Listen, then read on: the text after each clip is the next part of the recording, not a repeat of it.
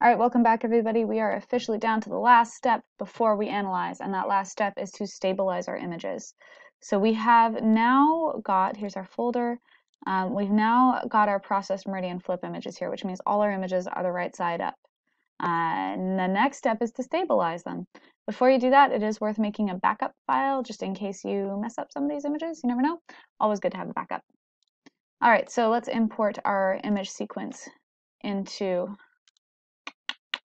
let's see, RT data. Let's import it into ImageJ. We're going to import the non-backup, so this one here, because it is not our backup, it's our primary. All right, we've got 360 images still, all sorted. Let's bring those up. Technically speaking, with AstroImageJ, there are two ways to stabilize these images. If you go to process here on our stack, there is align stack using WCS or apertures, and then there's align stack using image stabilizer. Don't do that one. In my experience, it's too much. Depends on how powerful your computer is, but it's too much for my computer. It just causes the computer to freeze. So we're going to do aligning the stack with WCS or apertures. The apertures are these little circles that we have around our red arrow here. Now, this is going to vary between, of course, this is our data. You're going to be looking at your own data. For me, I'm inclined to use this star here. And we'll use a couple other ones. Mostly the number one thing you want is to choose stars that are far away from other stars so that the program doesn't get confused. For us, we have a bit of an issue because we meridian flipped our data. So if you look, this is all very gentle, gradual movement, which is easy for the image stabilizer, but there is a little hop here, which is harder for the image stabilizer because when you're doing these apertures, it's looking within these circles for that brightness. And if your circle is here, then the next star over, that might jump out of the circle. So we kind of want to have big circles on these. To change the aperture, you can go to this little button here. It's the little circle targets that we have with the word set, change aperture settings. I may actually jump this up. We'll leave it here for now. This looks pretty good for our star. So to the stabilizing, we're going to go to process, and don't do that. I've done it before. And then I have to restart my computer. Okay, so align stack using WCS or apertures. Make sure these are all unchecked. Align only to whole pixels is fine, and show help panel is fine. The other thing you want to do, so we've scrolled through to the end of our stack using this little scroll thing down here. You want to start at the beginning, otherwise it won't align everything. So make sure you go back to 1. This is the settings for our little circle aperture thing. If you take a closer look, you'll see there's 3, so there's the inner, middle, and outer. First thing we're going to use to stabilize is this one. So click on that, left click, and it'll bring you your first one. We want to do things that are relatively far away from one another because then it stabilizes the whole image. We'll choose 3. These 3 look good. Perfect. We've got our 3, and now we're going to right click and run it. It may take a minute, so I'll speed it up for you. Now we're getting close to that jump, so let's see what happens. Oh, sorted through everything just fine. That's great. Sometimes if you have a jump like that, you may have to run it multiple times and make the apertures nice and big.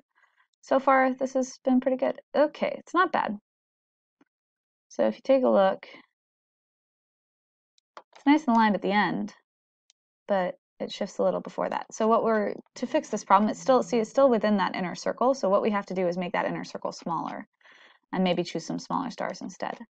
So let's reset, go up to here, the change aperture settings, reset that, drop it down a ton. We're going to drop it down to 5. This is just for our stars. Again, you may have to adjust this a little bit depending on what your stars look like. We'll go all the way down to 15. Give it a little bit of, there we go.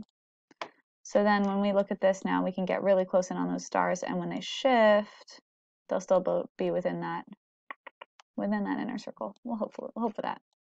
All right, so this little button here cleans off all the apertures that we had on there before, clear apertures. So you just hit that button there, and then it goes away. And we're going to process through apertures one more time. Make sure that these are all unchecked again, because sometimes it'll recheck that use previous 3 apertures. Also make sure that we are at the first slice and all the way to the last slice. Okay, here we go.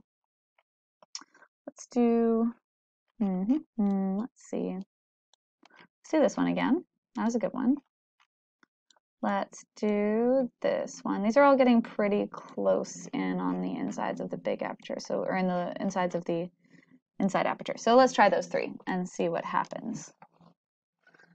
they may have a little bit of a struggle with that little jump as well, and we'll find out in a minute.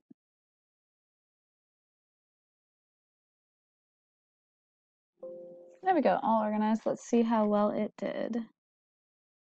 All right, there's still a little bit of wiggle there, but it should be okay for the research that we're doing. Pretty stabilized. A little bit of a wiggle, but not too bad. Okay, so what we're gonna do, we have these all aligned. We're gonna export these again. Actually, you know what we should do is we should make a new folder. So we're gonna go, not that one. We're gonna back here. So we're working on this folder right now. So let's do a new folder called stabilized images. And we're gonna go back to here, head over to file, save stack as sequence. Again, make sure that this is in .fits. So the format has to be .fits, not .tiff. And we're gonna use the slice labels as the file names because they have so much information on them. We don't want to get rid of them. Stabilized imaged. Perfect, let's save. And it's going to take a minute to save. We can go and check on the saving by going and checking on this folder. See how many are saved so far. And it's adding more and more. You can watch it add more and more here.